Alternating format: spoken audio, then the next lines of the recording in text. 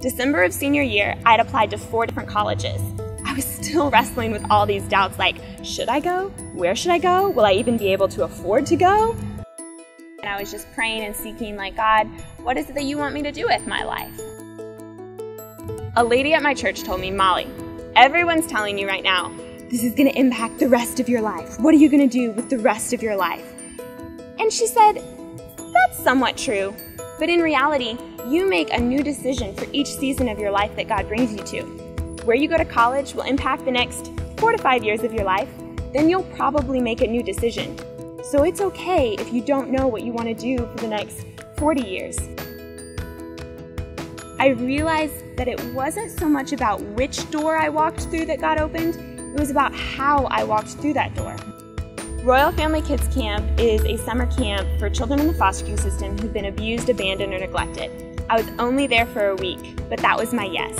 These are my kids. I'd fallen head over heels in love with them and wanted to seek out opportunities to serve more in this way.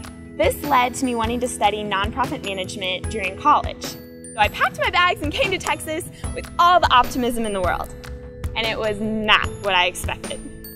For the entire first semester at Hardin-Simmons University, I struggled with doubting my decision, feeling homesick, being sick, and I went home for Christmas break like, did I make the wrong decision? What should I do?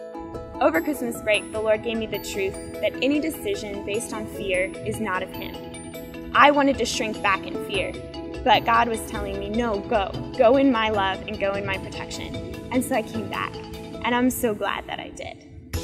Exactly 1 week before I came down to school, my family in the central Indiana community went through a tragedy that has forever changed my heart. When I shared with my friends at HSU what had happened, there was this incredible outpouring of love, prayers, and support.